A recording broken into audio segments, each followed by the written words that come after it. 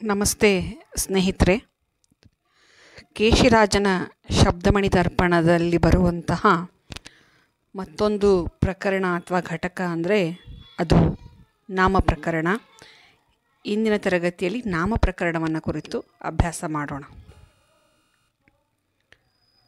ಸೂತ್ರ 82. ಕ್ರಿಯೆಯಂ ನುಡಿಯದುದು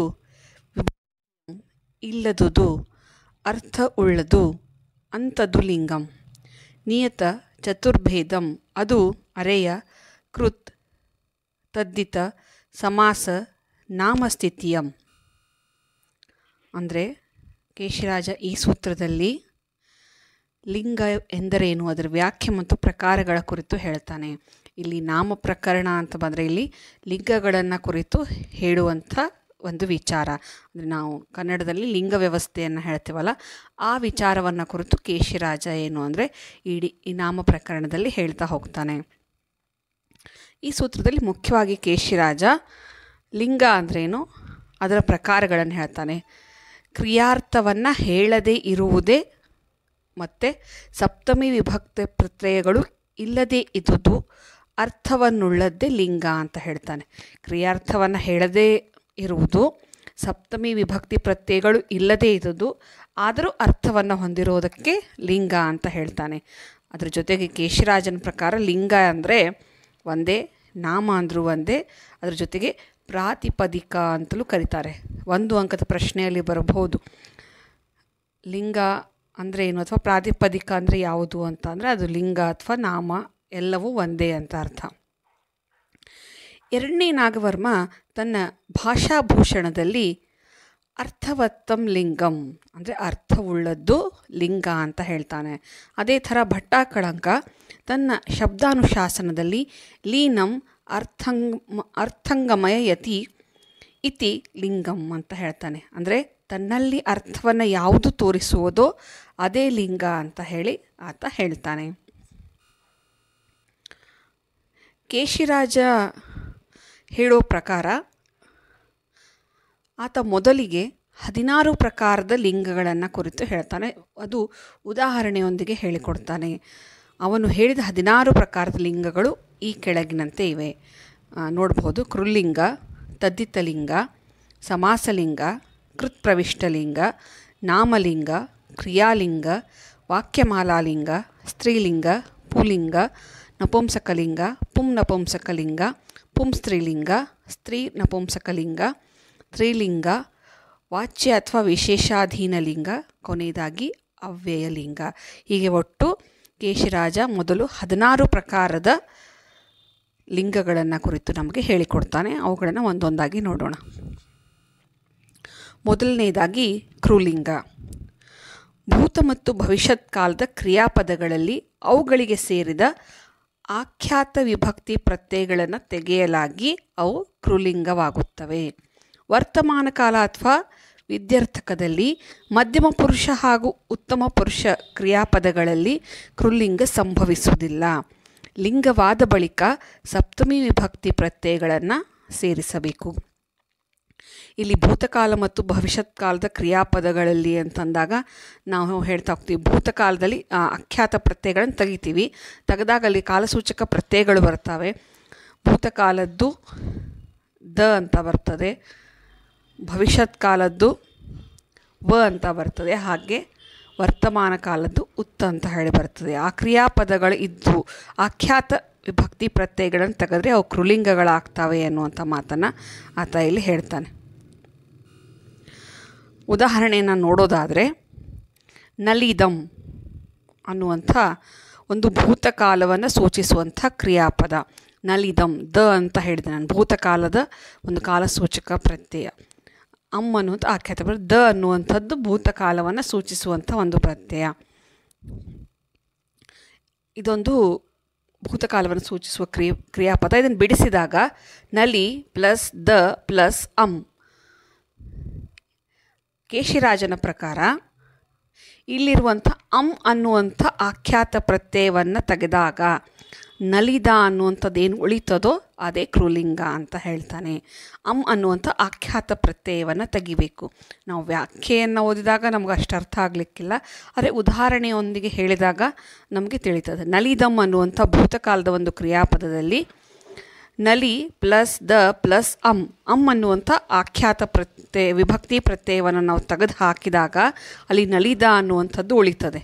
ಸರಿ, ಆ ನಲಿದ ಅನ್ನುವಂಥದ್ದಕ್ಕೆ ನಾವು ಯಾವುದಾದರೂ ವಿಭಕ್ತಿ ಪ್ರತ್ಯಯವನ್ನು ಸೇರಿಸ್ಬೋದು. ಅಂದರೆ ಸಪ್ತ ವಿಭಕ್ತಿ ಪ್ರತ್ಯಯಗಳೇವೇನೆಲ್ಲ ಅವನು ಯಾವುದಾದ್ರೂ ಸೇರಿಸ್ಬೋದು ಅಂತ. ಉದಾಹರಣೆಗೆ ನಲಿದ ಪ್ಲಸ್ ನಲಿದಂ ಅಂದರೆ ಪ್ರಥಮ ವಿಭಕ್ತಿ ಪ್ರತ್ಯಯ. ಹಳೆಗನ್ನಡದಲ್ಲಿ ನಾವು ಪ್ರಥಮ ವಿಭಕ್ತಿ ಪ್ರತ್ಯಯಕ್ಕೆ ಅನ್ನುವಂಥದ್ದು ಅಲ್ಲಿ ವಿಭಕ್ತಿ ಪ್ರತ್ಯಯ ಬರ್ತದೆ. ಅದೇ ರೀತಿ ಥರ ನಲಿದ ಪ್ಲಸ್ ನಲಿದನಂ ಅಲ್ಲಿ ಇದು ದ್ವಿತೀಯ ವಿಭಕ್ತಿ ಪ್ರತ್ಯಯ. ನಲಿದ ಪ್ಲಸ್ ನಲಿದ ಆ ಥರ ಏನು ಅಂತಂದರೆ ನಾವು ಸಪ್ತಮಿ ವಿಭಕ್ತಿ ಪ್ರತ್ಯಯಗಳನ್ನು ಇಲ್ಲಿ ಏನು ಮಾಡ್ಬೋದು ಅಂದರೆ ಸೇರಿಸ್ಬೋದು ಅನ್ನುವಂಥ ಮಾತನ್ನು ಹೇಳ್ತಾರೆ. ಇನ್ನೊಂದು ಉದಾಹರಣೆಯನ್ನು ನೋಡಬೇಕು ಅಂದರೆ ಬೇಡುವೆಂ ಅನ್ನುವಂಥದ್ದು ಭವಿಷ್ಯತ್ ಕಾಲವನ್ನು ಸೂಚಿಸುವ ಕ್ರಿಯಾಪದ. ನಾನು ಆಗಲೇ ಹೇಳಿದೆ, ಭೂತಕಾಲಕ್ಕೆ ದ ಅನ್ನುವಂಥ ವಿಭಕ್ತಿ ಪ್ರತ್ಯಯವನ್ನು ಹಚ್ಚಿದರೆ ವರ್ತಮಾನ ಕಾಲಕ್ಕೆ ಹಾಗೆ ಭವಿಷ್ಯತ್ ಕಾಲಕ್ಕೆ ಅದಕ್ಕೆ ಬೇಡುವೆಂ ಅನ್ನುವಂಥದ್ದು ಬರ್ತದೆ. ಅದನ್ನು ನಾವು ಭವಿಷ್ಯತ್ ಕಾಲ ಸೂಚಿಸ್ತದೆ ಅಂತ. ಇಲ್ಲಿಯೂ ಸಹ ಬೇಡು ಪ್ಲಸ್ ಪ್ಲಸ್ ಇಲ್ಲೂ ಸಹ ನಾವು ಅನ್ನುವಂಥ ಆಖ್ಯಾತ ವಿಭಕ್ತಿ ಪ್ರತ್ಯಯವನ್ನು ತೆಗೆದಾಗ ಬೇಡುವ ಅನ್ನುವಂಥದ್ದೇನು ಉಳಿತದಲ್ಲ ಆ ಶಬ್ದ ಕ್ರೂಲಿಂಗ ಅಂತ ಹೇಳ್ತಾರೆ.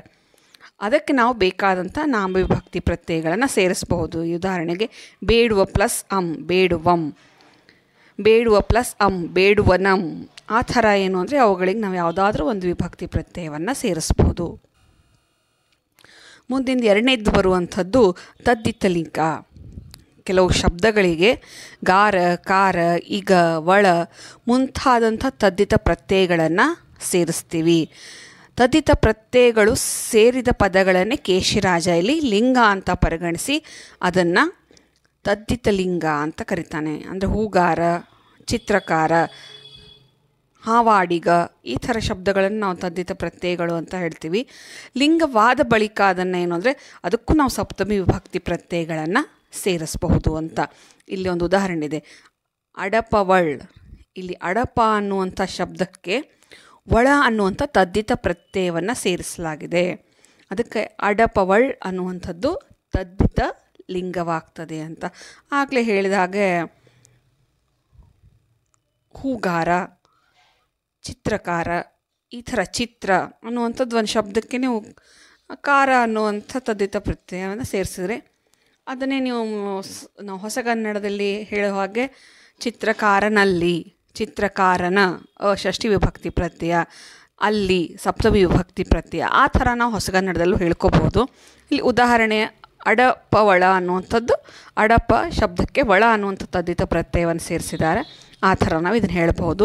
ಇದಕ್ಕೆ ಅವರು ಹಳೆಗನ್ನಡದ ವಿಭಕ್ತಿ ಪ್ರತ್ಯಯ ಹಚ್ಚಿದ್ದಾರೆ. ಅಡಪವಳ ಅಡಪವಳಂ, ಅಡಪವಳ ಅಡಪವಳನಂ. ಆ ಥರ ಏನಾದರೂ ವಿಭಕ್ತಿ ಪ್ರತ್ಯಯಗಳನ್ನು ಸೇರಿಸ್ತಾರೆ. ಮುಂದೆ ಬರುವಂಥದ್ದು ಸಮಾಸಲಿಂಗ. ಸಂಸ್ಕೃತದ 6 ಸಮಾಸಗಳಾದಂಥ ತತ್ಪುರುಷ, ಕರ್ಮಧಾರೆಯ, ದ್ವಿಗು, ದ್ವಂದ್ವ, ಬಹುರ್ವಿಹಿ, ಔಷಿ ಸಮಾಸಗಳನ್ನು ನೇರವಾಗಿ ಲಿಂಗ ಅಂತ ಪರಿಗಣಿಸಿ ಕೇಶಿರಾಜ ಅದನ್ನು ಸಮಾಸಲಿಂಗ ಅಂತ ಹೇಳ್ತಾನೆ. ಉದಾಹರಣೆಗೆ ಕುಡುವಿಲ್ಲ ಅನ್ನುವಂಥದ್ದು ಇದು ಬಹುರ್ವಿಹಿ ಸಮಾಸ. ಇದನ್ನೇ ಆತ ಸಮಾಸಲಿಂಗ ಅಂತ ಕರೀತಾನೆ. ಇವುಗಳಿಗೂ ನಾವು ಸಪ್ತ ವಿಭಕ್ತಿ ಪ್ರತ್ಯಯಗಳನ್ನು ಸೇರಿಸ್ಬೋದು ಅಂತ. ಕುಡುವಿಲ್ಲ ಪ್ಲಸ್ ಕುಡುವಿಲ್ಲಂ, ಕುಡುವಿಲ್ಲ ಪ್ಲಸ್ ಕುಡುವಿಲ್ಲನಂ. ಆ ಥರ ನಾವು ಇವುಗಳಿಗೂ ಸಹ ಏನು ಮಾಡ್ಬೋದು ಅಂದರೆ ಸಪ್ತ ವಿಭಕ್ತಿ ಪ್ರತ್ಯಯಗಳನ್ನು ಸೇರಿಸ್ಬೋದು. ನಂತರ ಬರುವಂಥದ್ದು ಕೃತ್ಪ್ರವಿಷ್ಟ ಲಿಂಗ. ಏನು ಕೇಶಿರಾಜ 6 ಸಮಾಸಗಳನ್ನು ನೇರವಾಗಿ ಸಮಾಸಲಿಂಗ ಅಂತ ಕರೀತಾನೋ ಆತ ಕನ್ನಡದ ಸಮಾಸಗಳನ್ನು ಅದರಲ್ಲಿ ಸೇರಿಸೋದಿಲ್ಲ, ಕೇವಲ ಸಂಸ್ಕೃತ ಸಮಾಸಗಳನ್ನು ಕುರಿತು ಹೇಳ್ತಾನೆ. ಕನ್ನಡ ಸಮಾಸಗಳಾದಂಥ ಗಮಕ ಸಮಾಸ ಮತ್ತು ಕ್ರಿಯಾ ಸಮಾಸಗಳನ್ನು ಬೇರೆ ಲಿಂಗ ಅಂತ ಹೇಳಿ ಪರಿಗಣಿಸಿ ಅವುಗಳನ್ನು ಕೃತ್ಪ್ರವಿಷ್ಟ ಲಿಂಗ ಅಂತ ಕರೀತಾನೆ. ಅವುಗಳಿಗೂ ನಾವೇನು ಅಂತಂದರೆ ನಾಮವಿಭಕ್ತಿ ಪ್ರತ್ಯಯಗಳನ್ನು ಸೇರಿಸ್ಬೋದು. ಉದಾಹರಣೆಗೆ ಆದ ವಿಷ್ಣು ಅದು ಗಮಕ ಸಮಾಸ ಆಗ್ತದೆ. ಅದರ ಜೊತೆಗೆ ಪಿರಿದೀವ ಕ್ರಿಯಾ ಸಮಾಸ ಆಗ್ತದೆ. ನಂತರ ಬರುವಂಥದ್ದು ನಾಮಲಿಂಗ. ಸಹಜ ನಾಮಪದಗಳನ್ನೇ ಕೇಶಿರಾಜ ಲಿಂಗ ಅಂತ ಪರಿಗಣಿಸಿ ಅವುಗಳನ್ನು ನಾಮಲಿಂಗ ಅಂತ ಹೇಳಿ ಕರೀತಾನೆ. ನಂತರ ಅವುಗಳಿಗೆ ಯಾವುದಾದ್ರೂ ವಿಭಕ್ತಿ ಸಪ್ತವಿಭಕ್ತಿ ಪ್ರತ್ಯಯಗಳನ್ನು ಸೇರಿಸ್ಬೋದು. ಅರಸ, ಇಂದ್ರ, ಸರಸ್ವತಿ, ಪಾಲಕ, ಯಾವುದಾದ್ರೂ ನೀವು ಪದಗಳನ್ನು ಅಲ್ಲಿ ಸೇರಿಸ್ಬೋದು. ಅವುಗಳಿಗೆ ಸಪ್ತವಿಭಕ್ತಿ ಪ್ರತ್ಯಯಗಳನ್ನು ಅರಸನ, ಅರಸನಿಂದ, ಅರಸನಲ್ಲಿ, ಅರಸನಿಗೆ, ಆ ಥರ ಯಾವುದೇ ಸಪ್ತವಿಭಕ್ತಿ ಪ್ರತ್ಯಯಗಳನ್ನು ನೀವು ಸೇರಿಸ್ಬೋದು. ಇಷ್ಟು ಮೊದಲಿನ ಒಂದು 5 ಲಿಂಗಗಳನ್ನು ಹೇಳಿದಂಥ ಕೇಶಿರಾಜ ಸೂತ್ರ 85ರಲ್ಲಿ ಮುಂದಿನ ಲಿಂಗಗಳನ್ನು ಕುರಿತು ಪ್ರಸ್ತಾಪ ಮಾಡ್ತಾನೆ. ಸಮುಪಾತ್ ಕ್ರಿಯೆಯುಂ ವಾಕ್ಯಮಾಲೆಯುಂ ಸುಕವಿ ವಿರಚಿತ ನಾಮಂ ಅದು ಆದಂದು ಅಮರ್ಗುಂ ಲಿಂಗಂ ಮಾರ್ಗಕ್ರಮಮಂ ಕಾಣಲ್ಕೆ ಬರ್ಪುದು ಆದ್ಯರ ಕೃತಿಯೋಳ್. ಮುಂದುವರೆದು ಆತ ಕ್ರಿಯಾಲಿಂಗ, ವಾಕ್ಯಮಾಲಾಲಿಂಗ ಇವುಗಳನ್ನು ಕುರಿತು ಇಲ್ಲಿ ಹೇಳ್ತಾನೆ. ಕ್ರಿಯೆಯನ್ನು ಎಳೆದುಕೊಂಡು ಆದಂಥ ಲಿಂಗಕ್ಕೆ ಕ್ರಿಯಾಲಿಂಗ ಅಂತ ಹೇಳಿ ಹೇಳ್ತಾನೆ.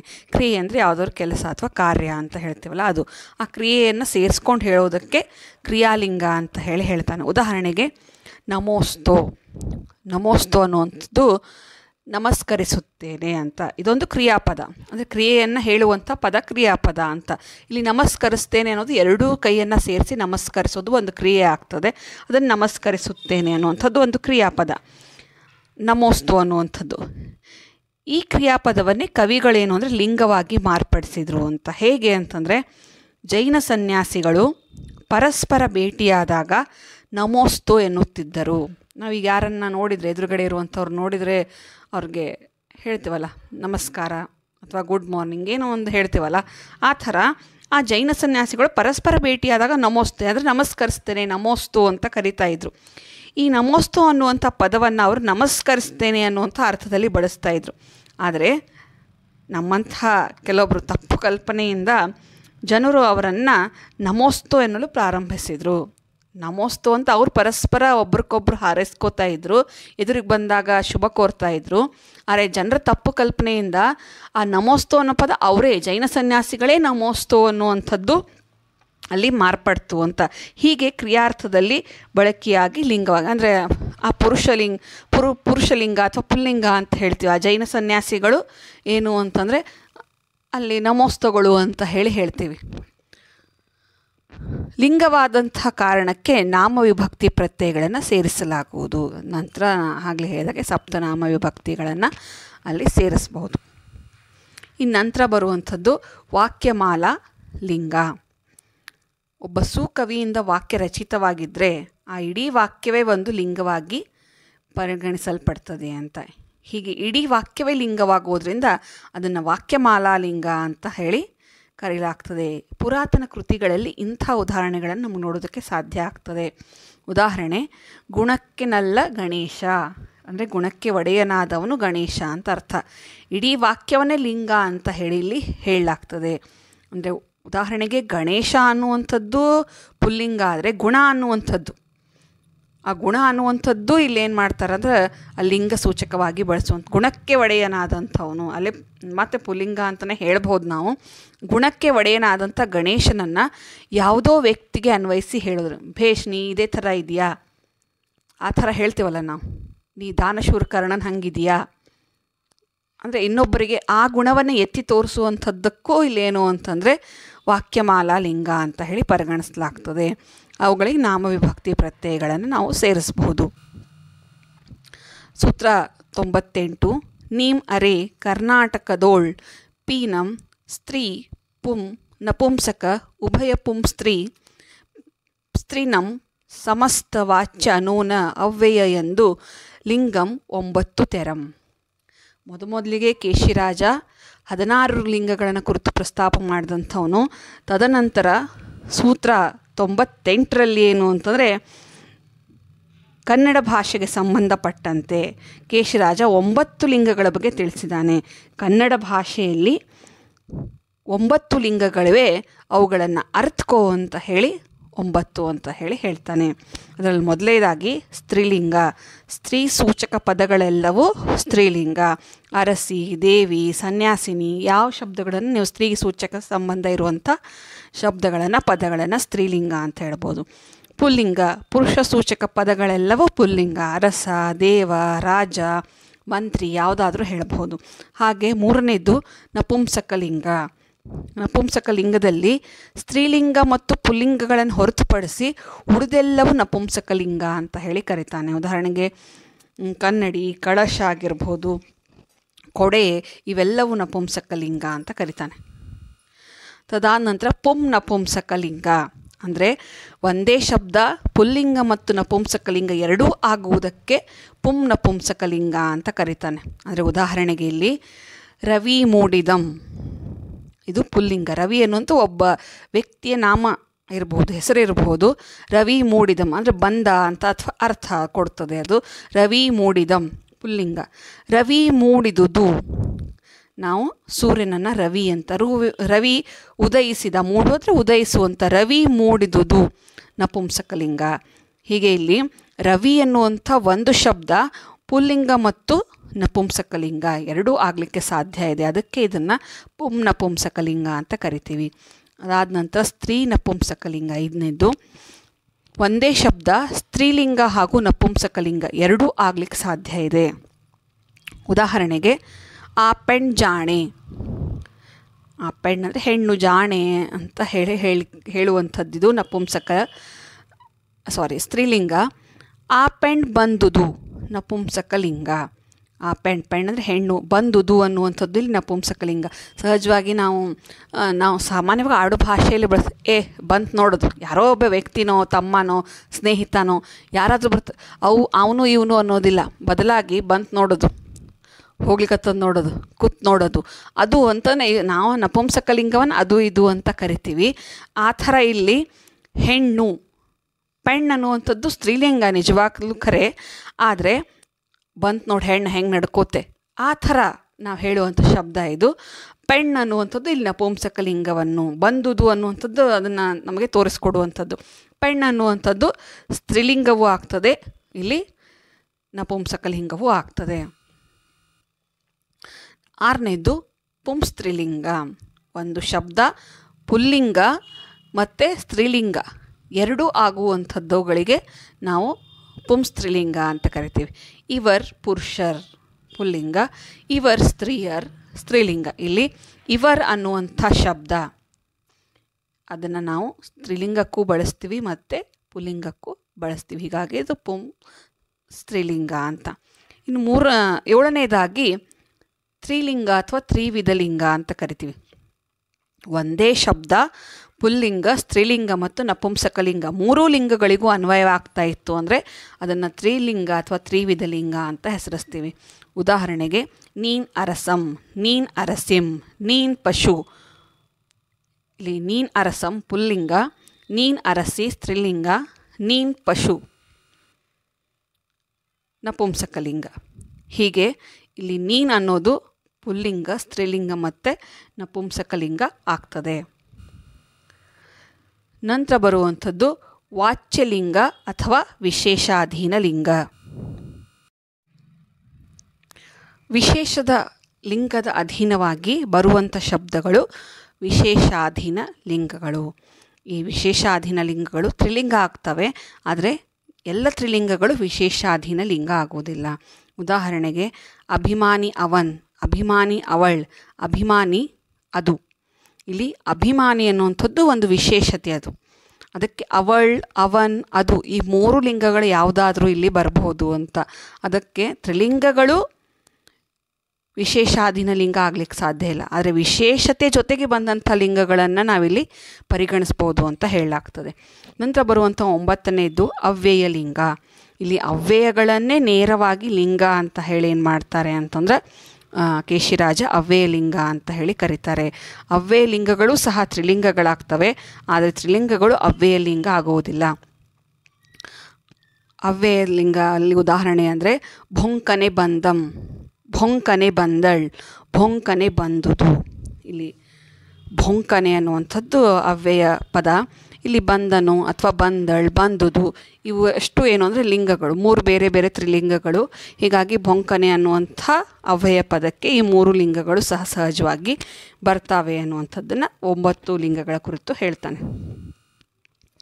ನಂತರ ಸೂತ್ರ 101ರಲ್ಲಿ ಪುರುಷರೇ ಪುಲ್ಲಿಂಗಂ ಸ್ತ್ರೀಯರೇ ತಾಂ ಸ್ತ್ರೀಲಿಂಗಂ ಉಳಿದವೆಲ್ಲಂ ನಪ್ಪಾಗಿರೆ ಸಲ್ಗೊಂ ಕನ್ನಡದೋಳ್ ಪರಿವರ್ತಿಸವು ಉಳಿದ ಲಿಂಗಂ ಒಳವು ಆಗಿರ್ದುಂ. ಈ ಸೂತ್ರದಲ್ಲಿ ಕೇಶಿರಾಜ 3 ತೆರನಾದಂಥ ಲಿಂಗಗಳ ಬಗ್ಗೆ ಹೇಳ್ತಾನೆ. ಮೊದಲು 16 ಲಿಂಗಗಳನ್ನು ಕುರಿತು ಹೇಳ್ದ, ಅವುಗಳನ್ನು ಕನ್ನಡದಲ್ಲಿ 9ಕ್ಕೆ ತಂದು ಇಡ್ತಾನೆ. ಕೊನೆಗೆ 3 ತೆರನಾದಂಥ ಲಿಂಗಗಳನ್ನು ಕುರಿತು ಹೇಳ್ತಾನೆ. ಕೇಶಿರಾಜ ಮೊದಲು ಬೇರೆ ಬೇರೆ ಪ್ರಕಾರದ ಲಿಂಗಗಳನ್ನು ಉದಾಹರಣೆಯೊಂದಿಗೆ ವಿವರಿಸಿದ. ನಂತರ ಅವನೇ ಹೇಳ್ತಾನೆ ಪುರುಷರೇ ಪುಲ್ಲಿಂಗ ಸ್ತ್ರೀಯರೇ ಸ್ತ್ರೀಲಿಂಗ ಉಳಿದೆಲ್ಲವೂ ನಪುಂಸಕಲಿಂಗ ಅಂತ ಹೇಳಿ. ಅಂದರೆ 3 ಲಿಂಗವನ್ನು ಆತ ಒಪ್ಪಿಕೊಳ್ತಾನೆ. ಈ ಪ್ರಕಾರ ಲಿಂಗಗಳಲ್ಲದೆ ಬೇರೆ ಲಿಂಗಗಳು ಇದ್ದರೂ ಅವು ಬಳಕೆಯಾಗದೆ ಕನ್ನಡದಲ್ಲಿ ಕೇವಲ 3 ಲಿಂಗಗಳು ಮಾತ್ರ ಬಳಕೆಯಾಗುತ್ತವೆ ಎಂದು ಕನ್ನಡದಲ್ಲಿ 3 ಲಿಂಗಗಳಿವೆ ಎಂಬುವಂಥ ನಿರ್ಣಯಕ್ಕೆ ಬರ್ತಾನೆ. ಮೊದಲು 16 ಅಂತ ಹೇಳಿದ, ಆಮೇಲೆ 9 ಅಂತ ಹೇಳಿದ, ಕೊನೆ ಕನ್ನಡದಲ್ಲಿ ಕೇವಲ 3 ಲಿಂಗಗಳನ್ನು ಮಾತ್ರ ನಾವು ಬಳಸ್ತೀವಿ ಅನ್ನುವಂಥ ಮಾತನ್ನು ಆತ ಹೇಳ್ತಾನೆ. ಕನ್ನಡದಲ್ಲಿ ಲಿಂಗ ವ್ಯವಸ್ಥೆ ಬುದ್ಧಿಯ ತಳಹದಿಯನ್ನು ಅವಲಂಬಿಸಿದೆ ಅಂತ ಹೇಳಲಾಗ್ತದೆ. ಬುದ್ಧಿ ಉಳ್ಳ ಜೀವಿಗಳು ಮತ್ತು ಬುದ್ಧಿ ಇಲ್ಲದ ಜೀವಿಗಳು ಅಂತ ವಿಂಗಡಿಸಿ, ಬುದ್ಧಿ ಉಳ್ಳ ಜೀವಿಗಳಲ್ಲಿ ಪುರುಷ ಸೂಚಕವಾದವುಗಳೆಲ್ಲ ಪುಲ್ಲಿಂಗ, ಸ್ತ್ರೀವಾಚಕಗಳೆಲ್ಲ ಸ್ತ್ರೀಲಿಂಗ, ಬುದ್ಧಿ ಇಲ್ಲದೇ ಇರುವಂಥ ಜೀವಿಗಳೆಲ್ಲ ನಪುಂಸಕಲಿಂಗ ಅಂತ ಹೇಳ್ತಾನೆ. ಕಾರಣ ಕನ್ನಡದಲ್ಲಿ ಚೇತನ ಅಚೇತನಗಳ ಅನ್ನುವಂಥ ಪ್ರಶ್ನೆ ಬರುವುದಿಲ್ಲ. ಯಾಕಂದ್ರೆ ನಾವು ಸಂಸ್ಕೃತದಲ್ಲಿ ನೋಡ್ತೀವಿ. ಇಲ್ಲಿ ಬುದ್ಧಿ ಇಲ್ಲ ಅನ್ನುವಂಥ ಕಾರಣಕ್ಕೋಸ್ಕರ ಪ್ರಾಣಿ, ಪಶು, ಪಕ್ಷಿ, ಗಿಡ, ಮರ, ಬಳ್ಳಿ ಇವೆಲ್ಲವೂ ನಪುಂಸಕಲಿಂಗಗಳು. ಆದ್ದರಿಂದ ಬುದ್ಧಿ ಇರುವ ಮತ್ತು ಬುದ್ಧಿ ಇಲ್ಲದ ಅನ್ನುವಂಥ ಆಧಾರದ ಮೇಲೆ ಆತ ಲಿಂಗಗಳನ್ನು ವಿಂಗಡಿಸ್ತಾನೆ. ಪುರುಷರೇ ಪುಲ್ಲಿಂಗ ಎಂದು ಹೇಳಿದ್ದು ಕನ್ನಡದಲ್ಲಿ ಜೀವಿಗಳಲ್ಲಿ ಪುರುಷವಾಚಕ ಶಬ್ದಗಳೆಲ್ಲ ಪುಲ್ಲಿಂಗ. ಅದರಂತೆ ಸ್ತ್ರೀಯರೇ ಸ್ತ್ರೀಲಿಂಗ ಅಂದರೆ ಬುದ್ಧಿ ಉಳ್ಳ ಜೀವಿಗಳಲ್ಲಿ ಸ್ತ್ರೀವಾಚಕವಾದಂಥ ಶಬ್ದಗಳೆಲ್ಲ ಸ್ತ್ರೀಲಿಂಗ. ಯಾಕಂದ್ರೆ ನಾವು ಬೇರೆ ಪ್ರಾಣಿ ಪಕ್ಷಿಗಳಲ್ಲೂ ಈ ಒಂದು ಭೇದವನ್ನು ನೋಡ್ತೀವಿ ನಾವು. ಅದಕ್ಕೇನು ಅಂದರೆ ಬುದ್ಧಿ ಉಳ್ಳಂಥ ಪುರುಷವಾಚಕಗಳೆಲ್ಲ ಪುಲ್ಲಿಂಗ, ಬುದ್ಧಿ ಉಳ್ಳ ಸ್ತ್ರೀವಾಚಕಗಳೆಲ್ಲ ಸ್ತ್ರೀಲಿಂಗ ಅಂತ ಹೇಳಿ ಕರೀತಾನೆ. ಉಳಿದವೆಲ್ಲ ಏನು ಅಂದರೆ ನಪುಂಸಕಲಿಂಗ. ಇಂಥ ಒಂದು ಲಿಂಗ ವ್ಯವಸ್ಥೆ ಸಂಸ್ಕೃತದಲ್ಲಿ ಇಲ್ಲ ಅಂತ ಹೇಳ್ತಾನೆ. ಒಂದು ಉದಾಹರಣೆಯನ್ನು ಕೊಡ್ತೀನಿ ಯಾಕೆ ಅಂತ. ಕನ್ನಡದಲ್ಲಿ ಹೆಂಡತಿ ಅನ್ನುವಂಥ ಶಬ್ದ ಸ್ತ್ರೀ ಸೂಚಕವಾಗಿರೋದ್ರಿಂದ ಅದನ್ನು ಸ್ತ್ರೀಲಿಂಗ ಅಂತ ಪರಿಗಣಿಸ್ತೀವಿ. ಅದಕ್ಕೆ ಪರ್ಯಾಯವಾಗಿ ನಾವು ಮಡದಿ, ಪತ್ನಿ, ಸತಿ ಮುಂತಾದ ಪದಗಳನ್ನು ಬಳಸ್ತೀವಿ. ಕನ್ನಡದಲ್ಲಿ ನಿಸ್ಸಂಶಯವಾಗಿ ಪತ್ನಿ, ಮಡದಿ, ಸತಿ ಇವೆಲ್ಲ ಸ್ತ್ರೀಲಿಂಗಗಳೇ, ಯಾಕಂದರೆ ಇವೆಲ್ಲ ಸ್ತ್ರೀವಾಚಕ ಪದಗಳು. ಆದರೆ ಸಂಸ್ಕೃತದಲ್ಲಿ ಹೆಂಡತಿ ಅನ್ನುವಂಥ ಶಬ್ದ 3 ಲಿಂಗಗಳಲ್ಲಿ ಇದೆ ಅಂತ ಹೇಳ್ತಾನೆ. ಉದಾಹರಣೆಗೆ ಭಾರ್ಯ, ದಾರಾಹ, ಕಲತ್ರ, ಹೀಗೆ ಹೆಂಡತಿ ಎಂಬುದಕ್ಕೆ ಬೇರೆ ಬೇರೆ ಶಬ್ದಗಳಲ್ಲಿದೆ. ಇವುಗಳ ಅರ್ಥ ಹೆಂಡತಿ ಅಂತ ಆದರೂ ಸಹ ಲಿಂಗ ಮಾತ್ರ ಬೇರೆ ಬೇರೆ ಆಗಿರುವಂಥದ್ದು. ಭಾರ್ಯ ಅಂದರೆ ಸ್ತ್ರೀಲಿಂಗವಾದರೆ ದಾರಾಹ ಎಂಬುವಂಥದ್ದು ಪುಲ್ಲಿಂಗ, ಕಲತ್ರ ಅನ್ನುವಂಥದ್ದು ನಪುಂಸಕಲಿಂಗ. ಒಂದು ಶಬ್ದಕ್ಕೆ 3 ಬೇರೆ ಬೇರೆ ಲಿಂಗಗಳನ್ನು ಇಲ್ಲಿ ಹೇಳಲಾಗ್ತದೆ. ಆ ಕಾರಣಕ್ಕೋಸ್ಕರ ಕನ್ನಡದಲ್ಲಿ ಇಂಥ ಒಂದು ವ್ಯವಸ್ಥೆ ಇಲ್ಲ ಅಂತ ಹೇಳಿ ಹೇಳ್ತಾನೆ. ಒಟ್ಟಾರೆ ಕನ್ನಡದ ಲಿಂಗ ವ್ಯವಸ್ಥೆ ಗೊಂದಲಮಯವಾಗಿಲ್ಲ, ಅತ್ಯಂತ ಸರಳವಾಗಿದೆ, ಬುದ್ಧಿಯ ತಳಹದಿಯನ್ನು ಅವಲಂಬಿಸಿದೆ. ಹೀಗಾಗಿ ಕೇಶಿರಾಜನ ಪ್ರಕಾರ ಕನ್ನಡದಲ್ಲಿ 3 ಲಿಂಗಗಳು. ಇನ್ನು ಆಧುನಿಕರ ಅಭಿಪ್ರಾಯದ ಮೇರೆಗೆ ಮಹತ್ ಮತ್ತು ಅಮಹತ್ ಅನ್ನುವಂಥ 2 ಲಿಂಗಗಳನ್ನು ಮಾತ್ರ ಹೇಳಲಾಗ್ತದೆ. ಇದಿಷ್ಟು ಏನು ಅಂದರೆ ನಾಮ ಪ್ರಕರಣಕ್ಕೆ ಸಂಬಂಧಪಟ್ಟಂಥ ವಿಷಯ. ಕೇಶಿರಾಜ ಮೊದಲು 16 ಲಿಂಗಗಳನ್ನು ಹೇಳ್ತಾನೆ, ಅದರಲ್ಲಿ ಮತ್ತೆ 9 ಲಿಂಗಗಳು ಕನ್ನಡದಲ್ಲಿ ಬಳಕೆ ಆಗ್ತಾವೆ ಅಂತ ಹೇಳ್ತಾನೆ. ಕೊನೆಗೆ ಕನ್ನಡಕ್ಕೆ 3 ಲಿಂಗಗಳು ಪುಲ್ಲಿಂಗ, ಸ್ತ್ರೀಲಿಂಗ ಮತ್ತು ನಪುಂಸಕಲಿಂಗ ಅಂತ ಎನ್ನುವಂಥ ನಿರ್ಧಾರಕ್ಕೆ ಬರ್ತಾನೆ. ಧನ್ಯವಾದಗಳು.